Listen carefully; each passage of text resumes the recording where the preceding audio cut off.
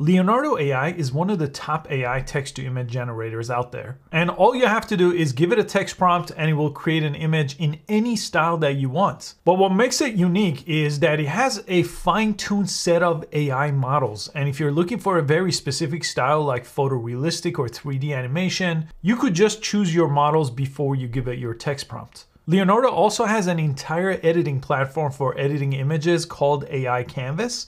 So here you can make any edits to any image you create here inside of Leonardo, or the ones you could upload to Leonardo too. So to get started with Leonardo, go to leonardo.ai and then you could create yourself an account here. And they have daily free credits too, so you could get started completely for free. And once in a while, they do hit a limitation, so they may have to send you an invite code. So if you can't get in right now, you'll have to wait till you get an invite code. But this is what the platform looks like. This is Leonardo. They do have mobile apps as well. And Leonardo is powered by Stable Diffusion. If you haven't heard of Stable Diffusion, that's the technology that enables text to turn into images. So if you look up here, these are the different models. So this is what's really interesting about Leonardo. The Diffusion XL model, again, this is powered by the latest version of Stable Diffusion. But you could see they have fine-tuned models for very specific things. So if you want the photorealistic option or the 3D animation that I showed you, it's over here. But they have a lot of different options available here for models. In fact, they have a tab right here. It says fine-tuned models. If you go to this tab, you can see all these different types of fine-tuned model. So if you're trying to create pixel art, for example, you just click over here and then you could use this model here and everything it creates will be in that style. And if you go to the home tab here, you could always look at what other people are creating over here, and then you could click on one of them and you could see their exact prompt. And it lets you copy that prompt from here to then generate your own version of what this looks like. So this is extremely useful. You basically have infinite prompts here inside of Leonardo that you could copy. I'll talk about these other options as well. And then you could see what model, what fine-tuned model they used. So these fine-tuned models are trained with a very specific style to make it a lot easier to create something that you're looking for. Okay, let's go ahead and create our first image here using text in Leonardo. So to do that, you need to pick a model.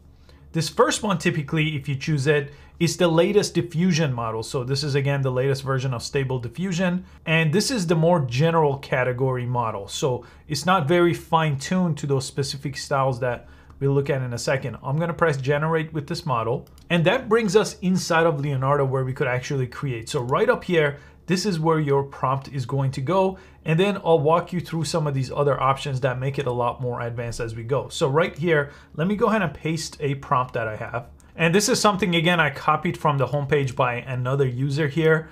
And over here, if I press generate, it's gonna say it's gonna use 11 tokens. So this is token based. And over here, the 150, this is how many tokens I currently have. And it says resets in 2 hours. It may take up to an hour to update your tokens. You could always press upgrade here if you want more tokens and pay for any of these additional plans. But right now, with the free plan right now, I get 150 fast generation, and then you could upgrade to the paid plans. The next thing you have is the fine-tune model. So I picked that default one, but there are different versions that get you different results. If you're new, I just recommend you always pick the first one to see what kind of results you get, because every time you generate, it's gonna use up more of your tokens here. Right here under this dropdown, you could choose a different style. Again, leave this to none for now. You have this new thing called elements here, which we'll touch upon in a second.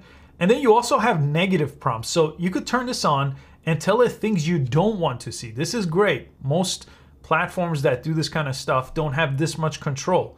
So this is a more advanced platform than DALL-E, for example, that takes place inside of ChatGPT. As you can see, I have a lot more control here. And I think that's what's made this really popular, this Leonardo platform. Right now, I'm not gonna do anything. I'm just gonna go ahead and generate here, and then I'll show you what happens next. And here I got 4 different generations over here that I could go ahead and make any adjustments to. I could go ahead and download the image from here. And there's a bunch of other options here that I'll touch upon in a second. But the next thing I wanted to show you here is this tab right here called prompt generation. So this allows you to come up with complex prompt ideas with a simple prompt. So it has its own prompt engine built into it. So you don't have to come up with a complex prompt like this one. So right now, let's go ahead and try a prompt like racing cars. Something super simple. I'm gonna press ideate over here. and then it's going to generate a bunch of different ideas for different prompts. So then from here, I could either copy these prompts directly from here, or I could generate them directly from here. And then you could also change the number of prompts to generate. So I just generated 4, you could generate 8. Now, again, let me go ahead and generate this one. This is a car now. And it's generated these 4 cars for us. So let me go ahead and click on one to show you a little further what you could do here. You could delete it, you could download it, you could go ahead and copy this, and then you could also remove the background here with one click. So this costs a couple of tokens here if you want to isolate this car, for example. So this is something you typically do in a photo editing app like Photoshop.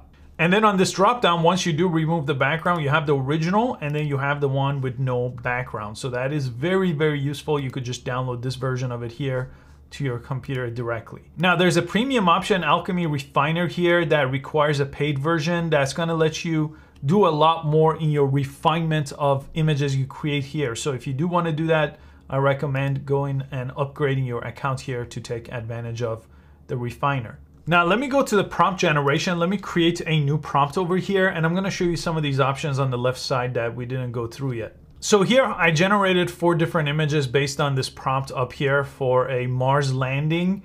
And if I go to the left side, I'm gonna go ahead and refine this a bit. So next time I'm gonna create only 2 images. By default, you could create 8. Then you have this option, photorealistic. So this requires, again, a paid upgrade or a free trial here to a paid upgrade. And to improve your images, this Alchemy, this version 2 right now, if you turn this on, it just gives you better results every time. This is part of a paid upgrade. Your output resolution shows up over here as well, as long as this is turned on. If this is turned off, that's gonna lower the resolution that you're gonna get. In fact, right here, 1024 by 768 is the typical resolution. They do have an upscale option too that I'll show you here. Do you want the image to be public? As long as you're using the free option, it will show up on that homepage or in the public setting here that other people could see. The image dimension, you could see, you could choose that from here, but you're not gonna be able to get more than this here unless you turn on one of these options or upscale. I'll talk about that in a bit. Here you could have advanced controls like changing the aspect ratio. So this is useful if you want something that's 16 by 9. Now the guidance scale is an important setting typically in any of these diffusion text to image type models. So this is how simple this is. The higher you go, the more the text is going to match the output, and the lower you go, the less. So right now 7 is the default option. So for this one, I'm gonna go a little bit higher. Maybe I'll go 9 here. You can see I get a little warning here if I keep going, and it says it's gonna produce unwanted results. So you have a small window here from 5 to about 9, and then you get a warning. So I'll go to 9. And then you have tiling. If you're using some kind of texture or pattern, you could turn on this option as well. And there's some advanced settings here, but again, for a beginner's guide, that's really all you need to know to get going with the generation. Sometimes this will increase the tokens depending on how many you pick here. So if I pick 4 generations, that's gonna use up more tokens. Right now I have it set to 2. So let me go ahead and generate these right now. And it looks like I actually went the wrong direction here. So if I turn the guiding scale down, it was at 7. Let's go to 5, and let's go ahead and generate again. And in this case, with this prompt, with guidance scale going down, it actually gave me better results than going up. So this really depends on your prompt. Typically, if you leave it at 7, you should get good results with that, but it did change the aspect ratio. I changed it to 16 by 9, so now I got a 16 by 9 that I could use in a video that is this size. Now, the 2 paid options did not get triggered, so Photo Real and the Alchemy option did not get triggered because I don't have the paid option right now. I'm using the free one that gets me free credits each day. Now, let's click the logo. Let's go back over here. So let me show you what happens when you use a different model. So this time, let's use the 3D animation style. And you could see this model, again, uses Stable Diffusion 1.5. And this is the resolution that was trained on. Let me go ahead and generate. And I could use the exact same prompt, but now I'm in a different style. So I'm in their 3D animation. And this time, if you choose elements, basically these elements are an additional style that you could add to your image. Now that could, again, get you on one of the results when you're layering too many different things here on top of your prompt, but you could kind of see what these will look like. Right now, I'm not gonna turn any of these on, but do experiment with that. And then negative prompts, again, remember, if you turn this on, you could choose different words here that you don't want inside of your generation. I'm gonna keep this to 2 images this time. Actually, let's do 3 images this time. Everything else I'm gonna leave on the default setting. Let me change the guidance scale to 7. That was by default.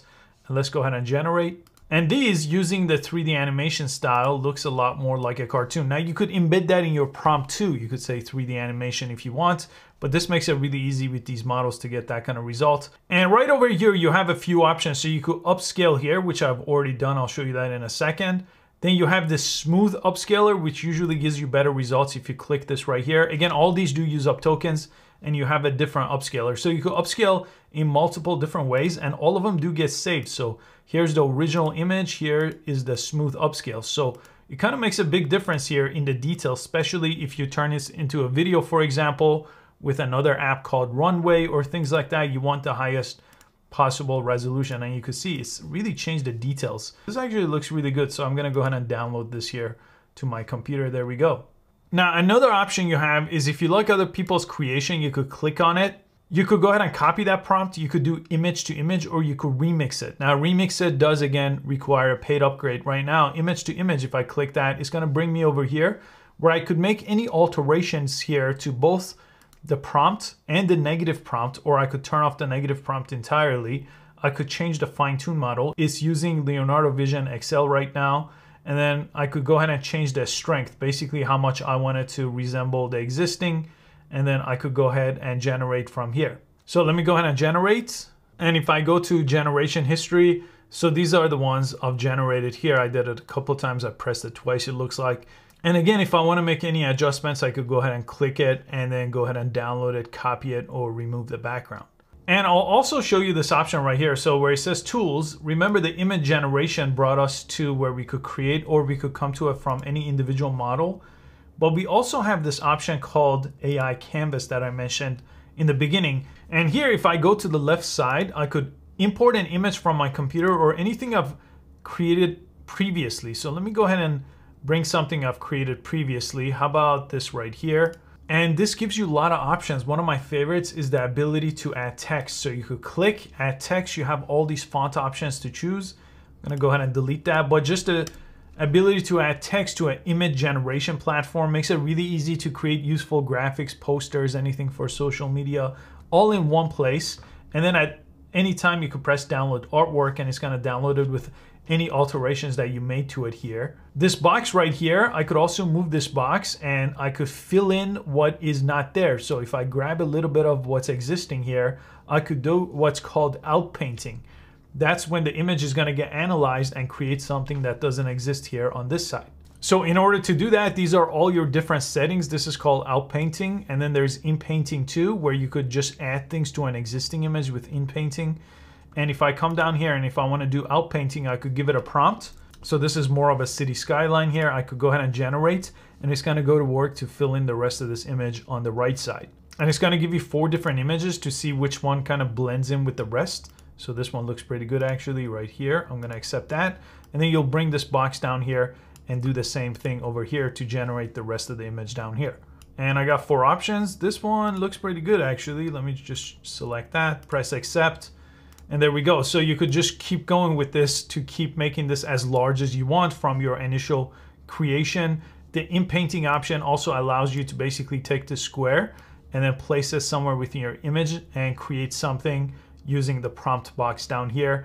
And again, you have a bunch of options. So if you want to reduce how much token is getting used, make sure each time to generate just 2 images.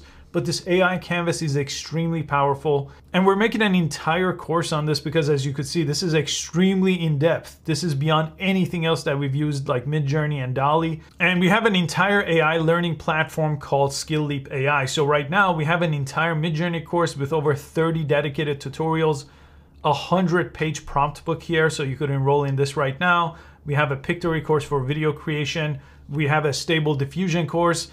And everything is under one bundle. So everything you see, all these courses are just a simple subscription that you could just get. And then every time we roll a new course, which we roll out 3 or 4 per month, you get access to it. And the Leonardo course will also be added here. I hope you found this video useful and I will see you next time.